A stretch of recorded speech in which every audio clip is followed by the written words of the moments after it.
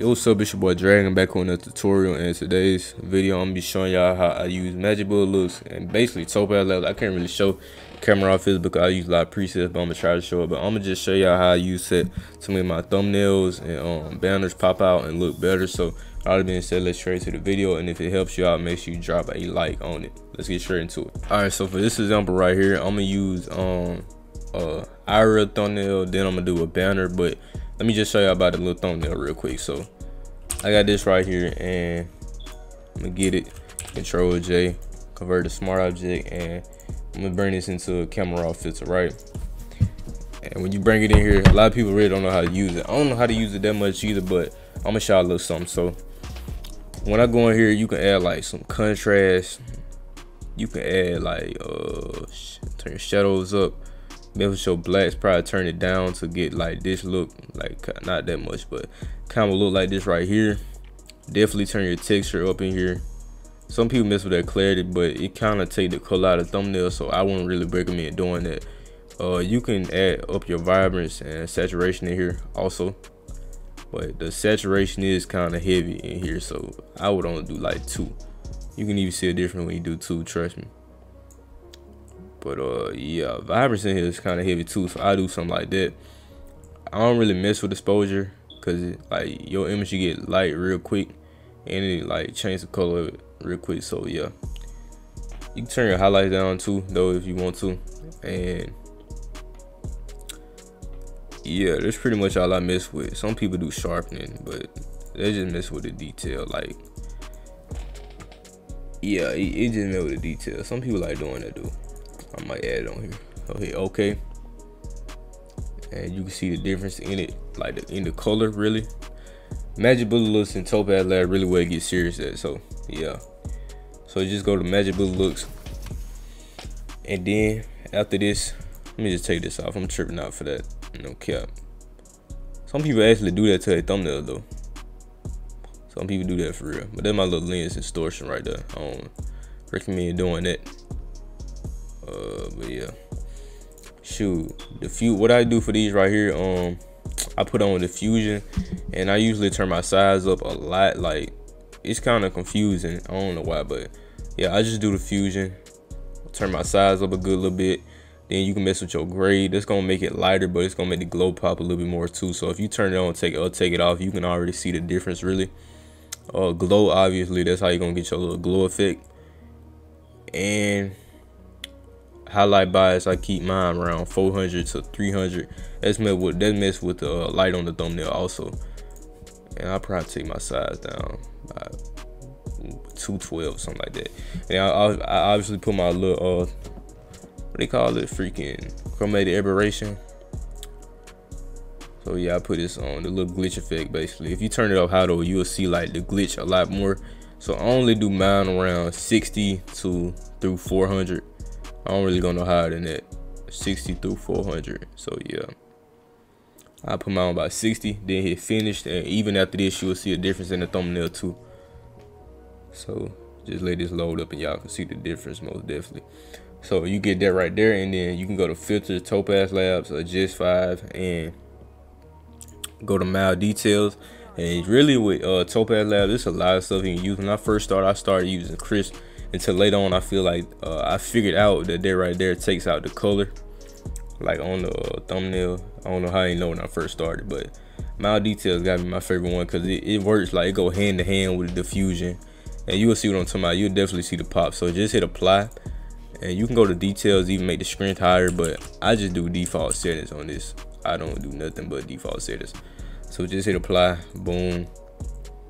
And if you take this off and look at the regular thumbnail versus the one after the effects, you can obviously tell which one to get more clicks. Like the one after, it just looked dull, and then after me putting on the effects, you can see, and you can get all the stuff I use for free. So yeah, but you can also go to filter and put on noise if you feel like you did too much for the mild details. And what this will do, this will like make your thumbnail a little more clean, and it looks pretty decent on this thumbnail right here. So you can definitely see the difference if I take it off and then put it back on. It just made the thumbnail look a lot more smooth. But that's pretty much how you work with the IRL thumbnail. Now what I'm gonna do, I'm gonna open up a PSD of a banner. I'm gonna find a good example and show y'all how I do those also. All right, so this is a pretty crazy example because I'm actually made this banner today on screen, and this is probably some of my best work. Like even without the effects, in my opinion, it still does look decent. But some people may ask me like, how do I go from that to this right here? Like you can see the difference in the color. So to do this, what you want to do, just come in here. First thing you want to do is go to camera raw filter, right? And let me show y'all what to do. So you come in here, and if I would just zoom in like this so I can see the difference. What I would do is come in here, go to contrast, put on some texture, mix with the blacks. Let me see. Like you really gotta pay attention, man. You gotta know what's gonna look the best. You can mess with the shadows also. Like if you turn it down, obviously the shadows get darker. But if you turn it up, the shadows, like I guess they will get lighter. Yeah, I wouldn't want mine to be too dark. Highlights, you turn it down, stuff get darker. Highlights, you turn it up, stuff get lighter. So you might want to mess with that, might not even want to mess with it. But it's really up to you. And now clarity, some people would like clarity on a banner like this, so you can turn it up to give it kind of that grimy effect. But if you turn it all the way up, it'll look like that. And some people love, like they love clarity, so I'm gonna put mine about 30 because it doesn't look that bad on this. Sharpening, it just makes the banner like a little more sharp. And I might actually start using sharpening because it does not look bad at all. So I probably put that around 50 just because this is my first time using it. But yeah, I'm probably start using that. And that's pretty much it. No need for vibrance and saturation because it already has some of that. But just hit OK after you're done. You definitely can see a difference. I wasn't expecting it to look that good after, but that's a big difference right there. Kind of look a lot like Topaz Labz. So after this, what you want to do is go into Magic Bullet looks. And with all these three things combined, man, your banner will come out straight fire. I'm telling you. So let's go to lens distortion. What you want to do is bring it about right here, and you can see how you can like manipulate the image. It kind of distorted. And I don't know, did I use that word correctly, man? I know I probably did though. But yeah, you can mess with the image. Like if you go out like this right here, you see you only get that part of the image. But if you come in, like I don't like to come in too much because the more you come in, the more of the image is gonna get. Like so I stay behind the characters about right there, and you can pretty get like a good distortion effect. Just some slight, so do about right there. Then you want to go to the fusion. Now the fusion, this is very different from the IRL thumbnails. It is not the same at all when it comes to banners. So you got to turn your grade down, your size down, but you can keep it up a little bit, but just turn all of this stuff down. Make sure you have your glow up though. So you probably want to do some, let's see, you probably can get away with something like this, like you see right here, but I still can't get it exactly like how I had it earlier, no matter what I do. So grade probably be 20, just a subtle little glow, you know. And from that aberration, that's obviously like that's the little 3D not 3D, but the glitch effect. It does look very good on banners like this right here.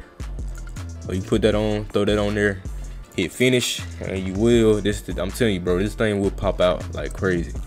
So put that on there, boom, it's popping out, I'm telling you. So after this, you go to Topaz Labz, adjust, and you go to mild details. And I mean, ain't too much you can say about this. Like you add this on here, your strength, you go to about 130 on a banner like this. Don't never go this high, boy. Your junk gonna be looking like you made this on Pixar and it adds number HDR. So never go that high. I do about 116. You still can see an effect out of that. So that's pretty much how you do that right there. And you can go to filter, reduce noise to kind of make it look smooth, so it can look smooth and look like it got texture at the same time. I actually don't do that though, but that's a little trick. That's really how you do it. And let me show y'all the difference from how it looked at the beginning to how it looks now. See the difference? A lot more texture, a lot more smooth. You still like get that grimy effect to it. So that's pretty much how you use Magic Bullet and Topaz and camera raw filter, and you can get all of those things for free Just let me know if you need to get it for free, and I got you. But that's how you use it. Being boy Dragon. Peace out.